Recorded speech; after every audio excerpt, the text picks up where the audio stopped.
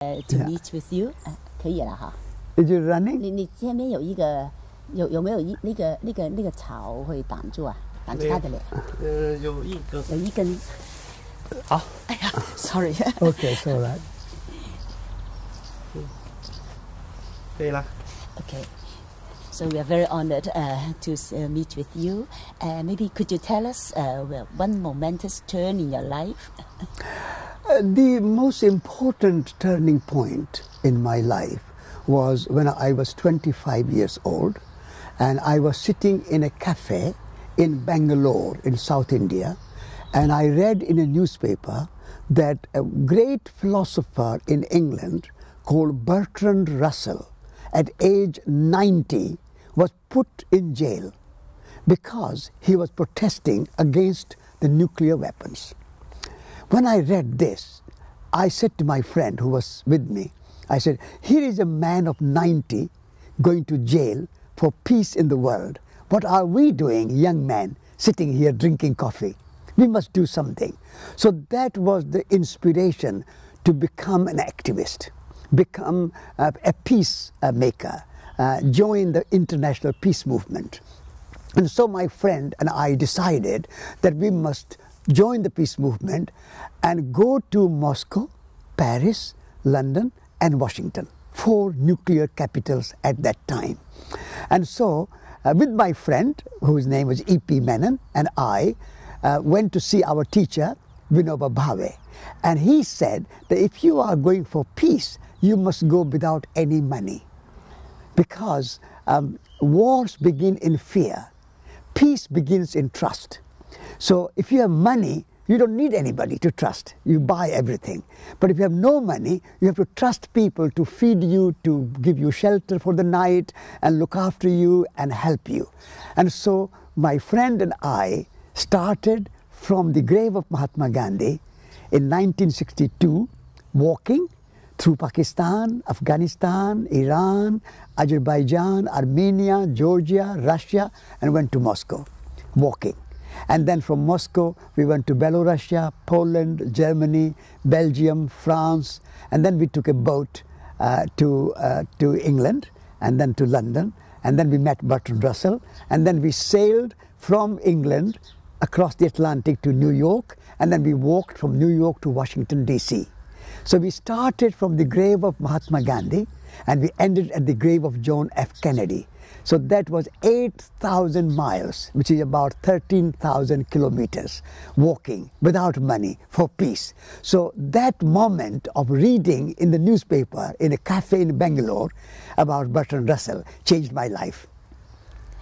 But everybody reads the newspapers every day, but nobody would take such radical action because of so there must have been something in your childhood or in your In my childhood, I was a Jain monk. My family comes from a Jain religion, J-A-I-N, Jain. And in Jain religion, we give great importance to non-violence. And then I was inspired by Mahatma Gandhi, also non-violence and peace. So non-violence and peace was very close to my heart. But when I heard and read in the newspaper that a great man who was a Nobel Prize winning philosopher, writer, 90 years old, very aristocratic, and he's put in jail, that became a great inspiration. So already I was interested in non-violence and in peace and in disarmament. Reading that paper somehow inspired me. And so I said, we must do something.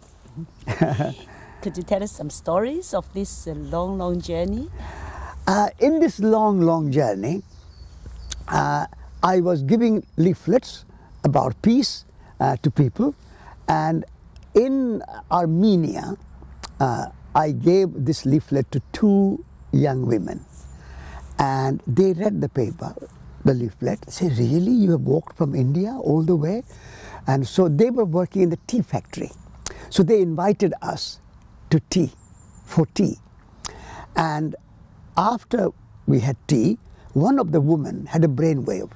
She went out of the room and came back with 4 packets of tea.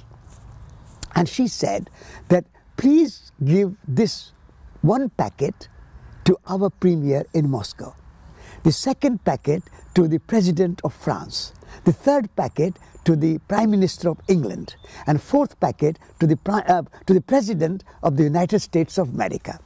And tell them that this is no ordinary tea. This is a peace tea. And when you have a mad thought of pressing the nuclear button, please stop for a moment and have a fresh cup of peace tea. And that will give you a chance to think and reflect and not to use the nuclear weapons. And so we delivered these packets of peace tea in Moscow, Paris, London, Washington as a peace tea. So that became a great symbol of delivering peace tea to the world leaders to maintain peace in the world. So when did you arrive? After how long? All together, it took 2.5 years. So from Washington, D.C., we went to Japan, and we again walked from Tokyo to Hiroshima, because Hiroshima was the first city, the victim of the nuclear weapon, and therefore we made another pilgrimage for 45 days. And then we took a boat, and the Japanese people helped us with the ticket to take a boat, and we took a boat back to India. So that 2.5 years. That's really so inspiring. Thank you. But later you were also persuaded to stay in the UK. Yeah. When it was your wish to return? I met a very wonderful spiritual and holistic ecological economist called E.F. Schumacher. He wrote a book called Small is Beautiful, and after him we have named this college, because the spirituality, Buddhist economics, small is beautiful, ecological economics, those were the inspiration. And he persuaded me to become the editor of Resurgence magazine at that time in 1973. And so because of that, I stayed in England, and now I have been editing Resurgence magazine for the past 41 years. And then during this time, I started a school in North Devon in England called the Small School for Children, to learn not only academic subjects but also learn life skills like gardening, cooking, building, pottery, furniture making, so that you are skilled when you leave the school. And then I helped to establish the Schumacher College here in 1991. And so we have been going here nearly 24 years now, and here we invite people from all over the world to study holistic way. Holistic philosophy, holistic science, holistic economics, all subjects we learn in a holistic way, but also practical. People who live here and study here, they come for 1 week or 2 weeks or 3 weeks, and then they cook together, they wash up together, they garden together, they live like a community. So it's a learning community we have established at Schumacher College. Thank you. Thank you very much. Thank you. You are welcome.